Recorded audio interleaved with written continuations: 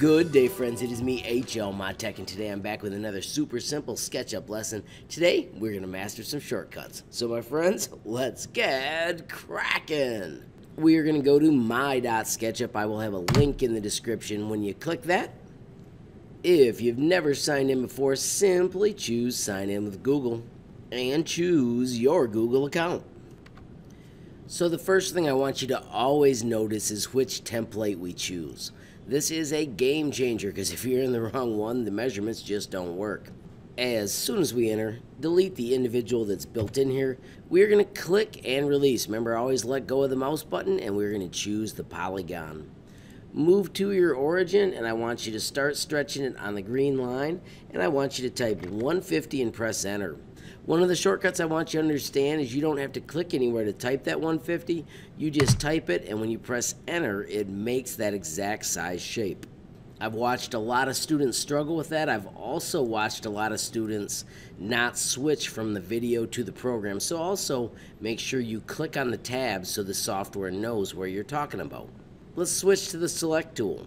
Make sure you scroll all the way in and click just on the edge so there's no dots. You only want the outside edge of your shape selected. The shortcut for that is the space bar. Let's click over here on Entity Info. You can see that our shape currently has 6 segments. Press 7 or click 7, type 7, and press enter. Let's zoom in so we can see what it looks like. And you can see we have created a 7-sided shape. We're going to use this to draw several other shapes really quickly. The first thing I want you to do is roll back. Press the letter O, which is orbit, click and drag so you can see all these corners. Next shortcut is L for line. I would like you to simply click on each endpoint, press escape, which cancels it, and then draw another line at each of these spots. So we're just drawing lines, practicing. L was the way to get to it. Escape is the way to cancel it, so we're not doing multiple lines. So there's escape, and escape, and escape.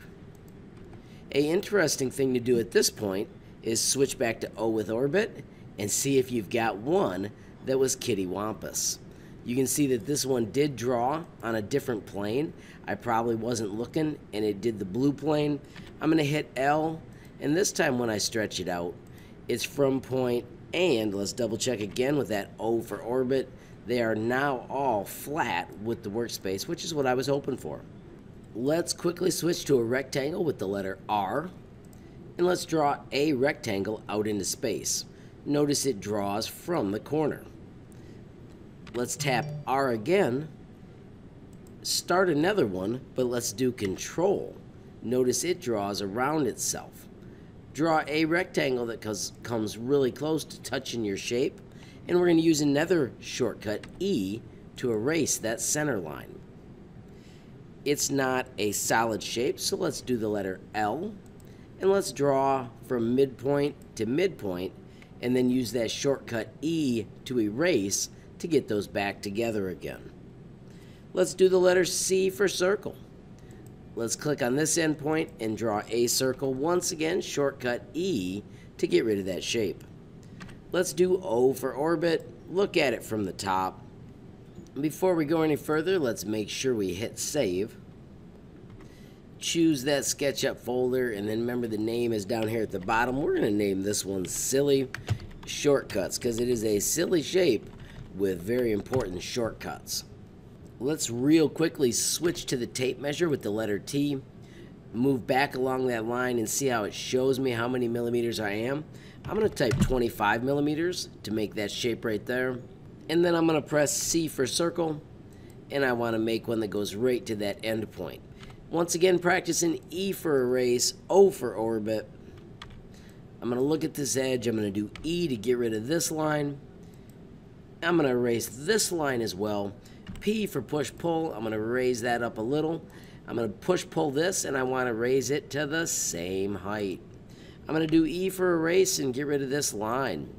The shortcut for offset is the letter F. I always want to hit O, but that is orbit, so you need to use F. Remember, when we offset, it lets us create a inset part of a shape. We're going to do spacebar, which is select, and then delete to get rid of that middle. P for push-pull, and I want to raise this up the same height as this shape. I'm going to return to that circle tool. I'm going to go to this spot right here and make some sort of circle. Do the letter E to erase both of those lines. Spacebar, once again a shortcut to get to this edge. And then over here again on the entity info, I want to make a 6-sided shape. Look at that instant hexagon. I'm going to do M for move, another amazing tool. I'm going to go to the edge and I'm going to hover, which then lets me select the middle. Instead of moving this shape though, I'm going to tap Control to turn on copy mode.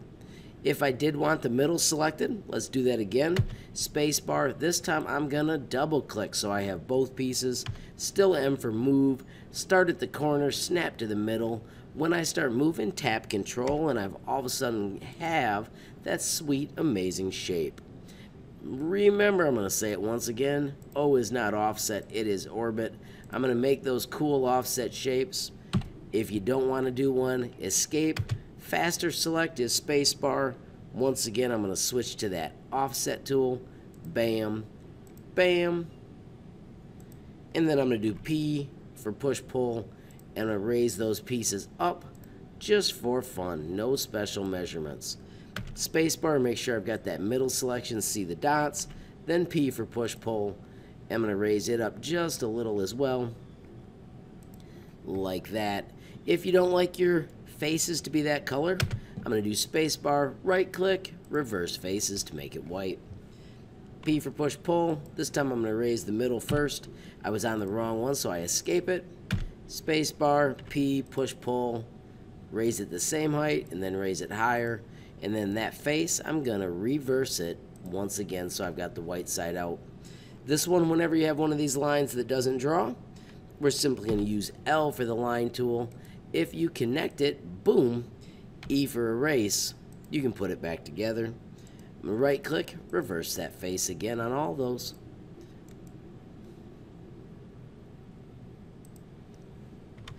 The last tool I want to talk about is the scale tool. Once again, I'm going to do spacebar to get select. This time I'm going to triple click. Notice it grabbed everything. S is for scale, and then if you click a corner, it scales about it, and you can make it bigger, smaller, whatever you want. I'm going to quickly click M and switch to the move tool. Once again, when I grab a corner, it makes it super easy to tap Control and make a copy. Then I can do spacebar, triple click the next piece, S for scale, and I can make it taller in a single direction. I can make it in other directions taller, and then I can always use the shortcut Control Z to go back. So my friends, lots of cool things that you used. Of course, it's also real fun to play with materials.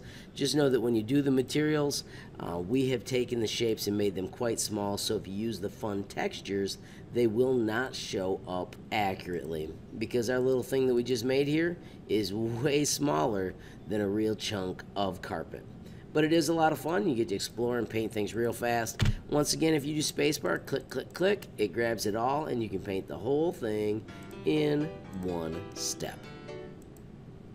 So friends, it isn't a totally useful project because we're not building something we need, but you are mastering those shortcuts. That spacebar, O for orbit, P for push pull, S for scale, M for move, tap and control to modify them. Those are all things that make you much faster and make SketchUp way more simple. My friends, if you enjoyed the video, please give it a like. If you have a question, comment, or suggestion, add it down below. If you haven't subscribed yet, what are you waiting for? Smash that subscribe button, and last but not least, hit that notification bell if you want to be the first to know when there's a brand new video from me, HLModTech. Thanks for watching. Have a great day.